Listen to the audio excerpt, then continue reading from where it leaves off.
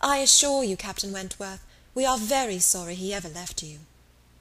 There was a momentary expression in Captain Wentworth's face at this speech, a certain glance of his bright eye, and curl of his handsome mouth, which convinced Anne that instead of sharing in Mrs. Musgrove's kind wishes as to her son, he had probably been at some pains to get rid of him, but it was too transient an indulgence of self-amusement to be detected by any who understood him less than herself.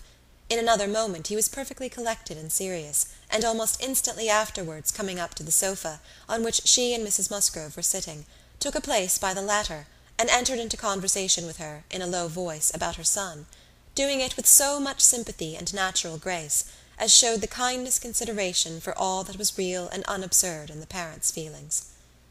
They were actually on the same sofa, for Mrs. Musgrove had most readily made room for him. They were divided only by Mrs. Musgrove. It was no insignificant barrier, indeed. Mrs. Musgrove was of a comfortable, substantial size, infinitely more fitted by nature to express good cheer and good humour than tenderness and sentiment, and while the agitations of Anne's slender form and pensive face may be considered as very completely screened, Captain Wentworth should be allowed some credit for the self-command with which he attended to her large, fat sighings over the destiny of a son, whom alive nobody had cared for. Personal size and mental sorrow have certainly no necessary proportions. A large, bulky figure has as good a right to be in deep affliction as the most graceful set of limbs in the world. But, fair or not fair, there are unbecoming conjunctions which reason will patronize in vain, which taste cannot tolerate, which ridicule will seize. The Admiral, after taking 2 or 3 refreshing turns about the room with his hands behind him, being called to order by his wife, now came up to Captain Wentworth, and without any observation of what he might be interrupting, thinking only of his own thoughts, began with, "If you had been a week later at Lisbon last spring, Frederick, you would have been asked to give a passage to Lady Mary Grierson and her daughters." "Should I? I am glad I was not a week later, then." The Admiral abused him for his want of gallantry. He defended himself, though professing that he would never willingly admit any ladies on board a ship of his, excepting for a ball or a visit, which a few hours might comprehend. "But if I know myself," said he, "this is from no want of gallantry towards them. It is rather from feeling how impossible it is, with all one's efforts, and all one's sacrifices, to make the accommodations on board such as women ought to have. There can be no want of gallantry, Admiral, in rating the claims of women to every personal comfort high, and this is what I do. I hate to hear of women on board, or to see them on board, and no ship under my command shall ever convey a family of ladies anywhere, if I can help it." This brought his sister upon him. "Oh, Frederick, but I cannot believe it of you. All idle refinement. Women may be as comfortable on board as in the best house in England. I believe I have lived as much on board as most women, and I know nothing superior to the accommodations of a man of war. I declare I have not a comfort or an indulgence about me, even at Kellynch Hall," with a kind bow to Anne, "beyond what I always had in most of the ships I have lived in, and they have been 5 altogether." "Nothing to the purpose," replied her brother. "You were living with your husband, and were the only woman on board." "But you yourself brought Mrs. Harville, her sister, her cousin, and 3 children, round from Portsmouth to Plymouth. Where was this superfine, extraordinary sort of gallantry of yours, then?" "All merged in my friendship, Sophia. I would assist any brother officer's wife that I could, and I would bring anything of Harville's from the world's end if he wanted it. But do not imagine that I did not feel it an evil in itself." "Depend upon it, they were all perfectly comfortable." "I might not like them the better for that, perhaps. Such a number of women and children have no right to be comfortable on board." "My dear Frederick, you are talking quite idly. Pray, what would become of us poor sailors' wives, who often want to be conveyed to one port or another, after our husbands, if everybody had your feelings?" "My feelings, you see, did not prevent my taking Mrs. Harville and her family to Plymouth." "But I hate to hear you talking so like a fine gentleman, and as if women were all fine ladies, instead of rational creatures. We none of us expect to be in smooth water all our days." "Ah, my dear," said the Admiral, "when he had got a wife he will sing a different tune. When he is married if we have the good luck to live to another war, we shall see him do as you and I, and a great many others have done. We shall have him very thankful to anybody that will bring him his wife." "Ay, that we shall." "Now I have done," cried Captain Wentworth. "When once married people begin to attack me with, 'Oh, you will think very differently when you are married,' I can only say, 'No, I shall not.' And then they say again, 'Yes, you will,' and there is an end of it." He got up and moved away. "What a great traveller you must have been, ma'am," said Mrs. Musgrove to Mrs. Croft. "Pretty well, ma'am, in the 15 years of my marriage, though many women have done more.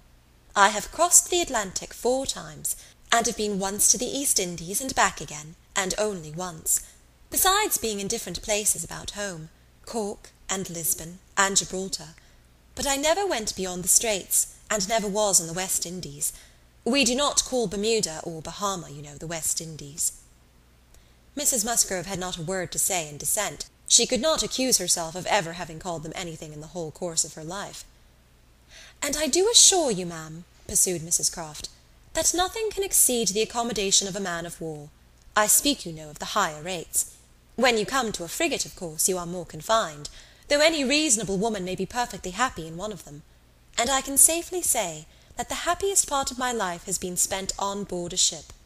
While we were together, you know, there was nothing to be feared. Thank God, I have always been blessed with excellent health, and no climate disagrees with me. A little disordered always the first 24 hours of going to sea, but never knew what sickness was afterwards. The only time I ever really suffered in body or mind, the only time that I ever fancied myself unwell, or had any ideas of danger, was the winter that I passed by myself at Deal, when the Admiral, Captain Croft then, was in the North Seas. I lived in perpetual fright at that time, and had all manner of imaginary complaints from not knowing what to do with myself, or when I should hear from him next. But as long as we could be together, nothing ever ailed me, and I never met with the smallest inconvenience." "Ay, to be sure! Yes, indeed, oh yes! I am quite of your opinion, Mrs. Croft," was Mrs. Musgrove's hearty answer. "There is nothing so bad as separation. I am quite of your opinion. I know what it is, for Mr. Musgrove always attends the assizes, and I am so glad when they are over, and he is back safe again." The evening ended with dancing. On its being proposed, Anne offered her services as usual, and though her eyes would sometimes fill with tears as she sat at the instrument, she was extremely glad to be employed, and desired nothing in return but to be unobserved. It was a merry, joyous party, and no one seemed in higher spirits than Captain Wentworth. She felt that he had everything to elevate him which general attention and deference, and especially the attention of all the young women, could do. The Miss Hayters, the females of the family of cousins already mentioned, were apparently admitted to the honour of being in love with him, and as for Henrietta and Louisa, they both seemed so entirely occupied by him that nothing but the continued appearance of the most perfect goodwill between themselves could have made it credible that they were not decided rivals. If he were a little spoiled by such universal, such eager admiration, who could wonder? These were some of the thoughts which preoccupied Anne, while her fingers were mechanically at work, proceeding for half an hour together, equally without error and without consciousness.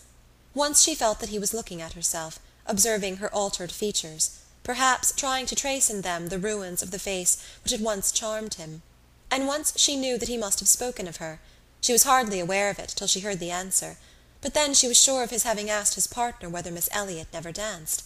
The answer was, "Oh no, never. She has quite given up dancing. She had rather play. She is never tired of playing."